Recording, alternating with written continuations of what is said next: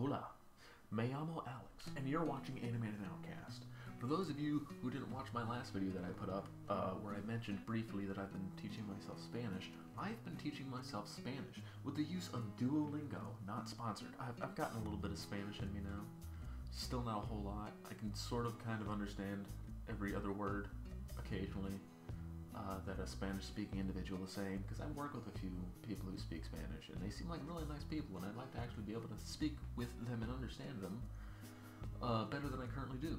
So I've been teaching myself Spanish, and on that topic, I have had, I think there was 3 or 4 different people I work with who asked me if I was Spanish, and to my knowledge, I am not. Which brings us to the topic of today's video, Ancestry. Back in March, Ancestry had a deal going on. I think there's another deal going on now that it's on sale. So I bought 2 kits, one for myself, one for my fiance. Not sponsored by Duolingo or by Ancestry, just so you know. And after, what is today now? Today is currently the 5th of May that I'm recording this. So back in March is when I ordered the kit, although we didn't actually send them out until like maybe mid-April. We weren't sure if we could with the whole pandemic going on, so we were waiting, and I kept checking Ancestry's website and their Twitter to make sure that there weren't any sort of, restrictions on sending your saliva through the mail during a pandemic. So we sent them out about mid-April, and I just got an email today saying that my results are in. So I just gotta log in and view my results. I hope my login information is saved. It is not. Now I'm gonna have to figure out what my information is because I don't remember. Alright, so I figured it out. Or didn't really figure it out, I had to reset my password because I couldn't remember what it was. So here we are on Ancestry.com, not sponsored. And we have, cool. Click. Hi, Alex Firesign, or as Alexa calls me, Firestinny. New communities have been added to your. I don't know if I care about my communities. What is this? Pennsylvania settlers, Puerto Rico, Pennsylvania, Ohio, and Indian settlers. Wait, what? You're now part of the Pennsylvania settlers community. Explore stories from all your communities on your DNA page, story page. Use the timeline to explore what was happening at various times in your community. 1800, 1850, Wheels of Progress, Pennsylvania settlers. Oh. So does this mean my ancestors were in Pennsylvania in the 1800s and also in Puerto Rico? And then Central was a cry freedom. Okay, is this actually is it telling me that I'm also from Ohio? View DNA story. Ooh, so this apparently is where I hail from. Okay, ethnicity estimate, 34% England, Wales, Northwestern European. That sounds familiar.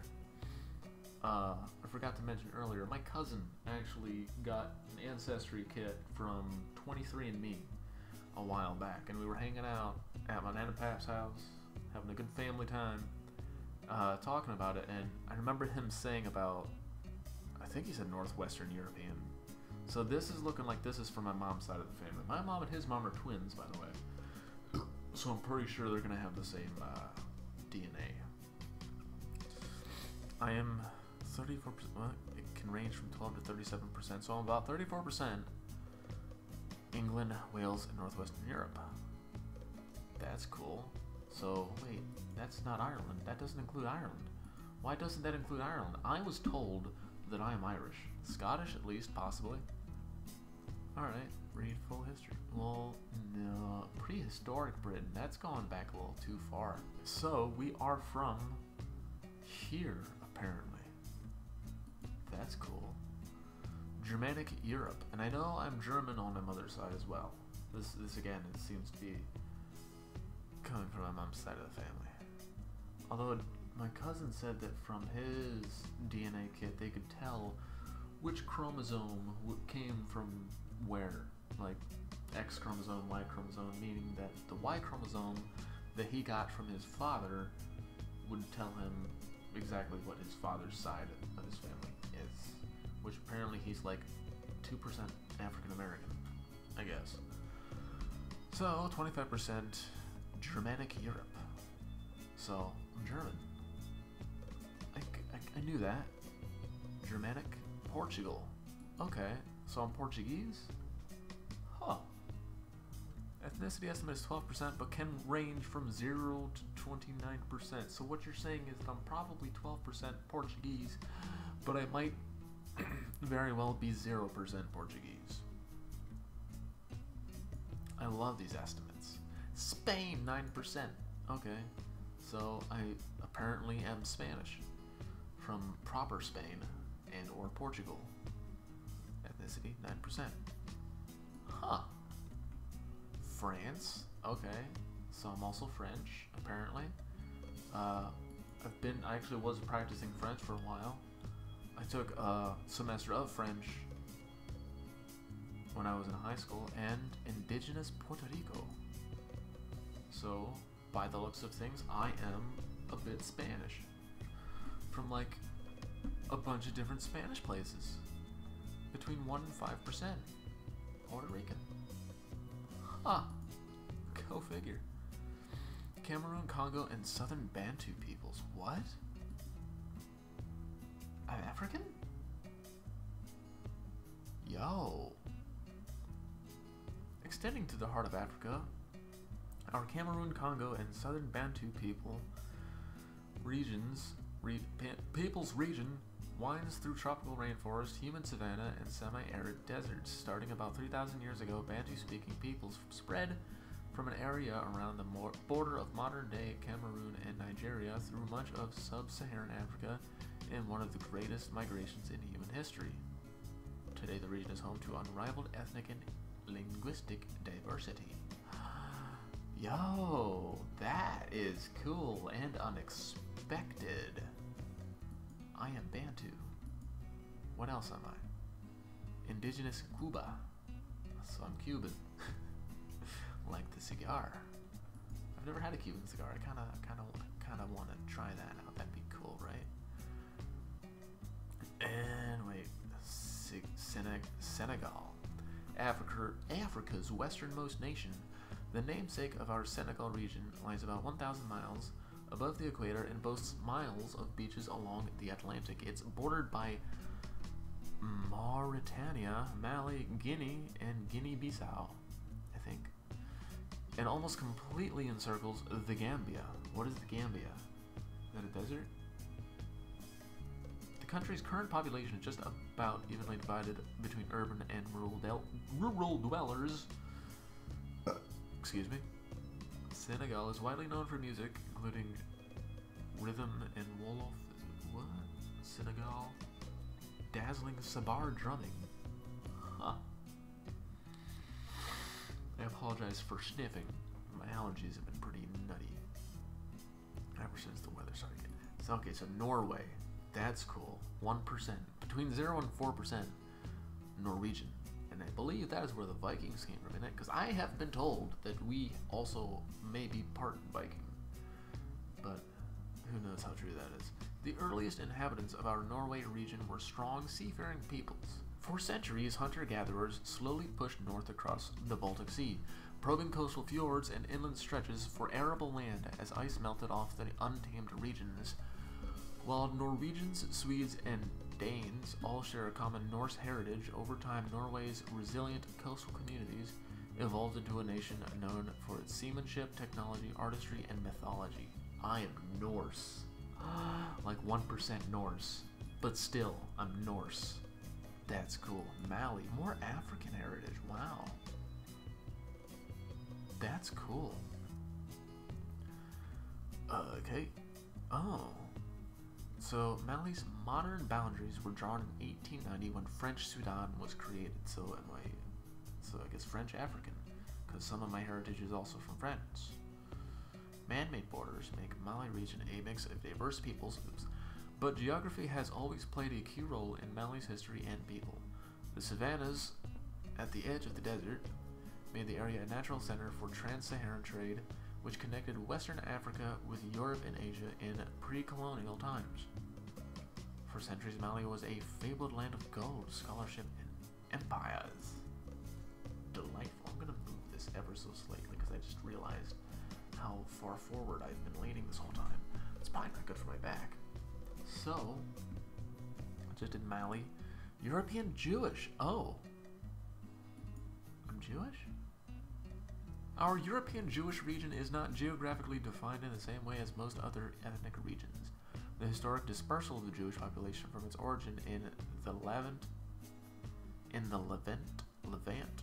on the east coast of the Mediterranean, resulted in insular communities scattered throughout Europe, North Africa, Central Asia, and the Middle East. Although some Jewish communities enjoyed positions of relative peace and prosperity, many more were segregated from mainstream society by law, custom, and prejudice. Experiencing sustained persecution and discrimination, Jewish populations from Northern and Eastern Europe are often known as Ashkenazi. Sephardic refers to Jews who were expelled from Spain during the Inquisition and mostly settled in North Africa and southwestern Europe. So, I'm from Spain, but I'm also apparently European Jewish. So there's a lot of confliction here. Because if I'm Jewish and German, my ancestors could have been murdering one another. If I am Jewish and from Spain, my ancestors could have been kicking my own ancestors out of the country. If I'm to be understanding this correctly. Indigenous Haiti and Dominican Republic. Cool. Bisected by 5 mountain ranges, our indigenous Haiti and the Dominican Republic region covers the second largest island of the West Indies and enjoys both the benefits and pitfalls of a continuous tropical climate.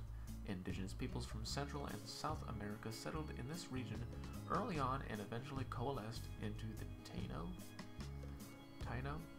They then divided the island into 5 kingdoms ruled by people. Prior to the arrival of the Spanish in the late 1400s, the thriving Taino civilization made significant advances in natural medicine, agriculture, and religious art. Ooh, interesting. And then we have Nigeria. Nigeria region takes its name from the most populous country in Africa, where more than 168 million people live in an area about twice the size of California. Wow, that's a lot of people in a relatively small place. In fact, Nigeria has 6 cities with populations over 1 million, and the United States has 9. From its tropical south to the arid north, Nigeria as a country is a concept and a product of colonialism, bringing together more than 250 ethnic groups within fairly arbitrary borders. Awesome. So I am primarily English, like European English, it would seem, but I am a mutt. Look at all of these different things that I am. So I guess to sum things up, I am English, German, Spanish, African, Norse, Jewish. I'm just about everything. So, that's about it for this video. If you enjoyed this, hit the like button. Feel free to leave me a comment down below. If you're not subscribed to my channel, you can do that. Look forward to another video soon-ish. I've been really busy lately. Work's been pretty intense. But I am going to go back to playing the Flower Collector soon. So again, like, comment, subscribe, ring the bell for notifications. My name is Alex. I am all kinds of different things, and thank you for stopping by.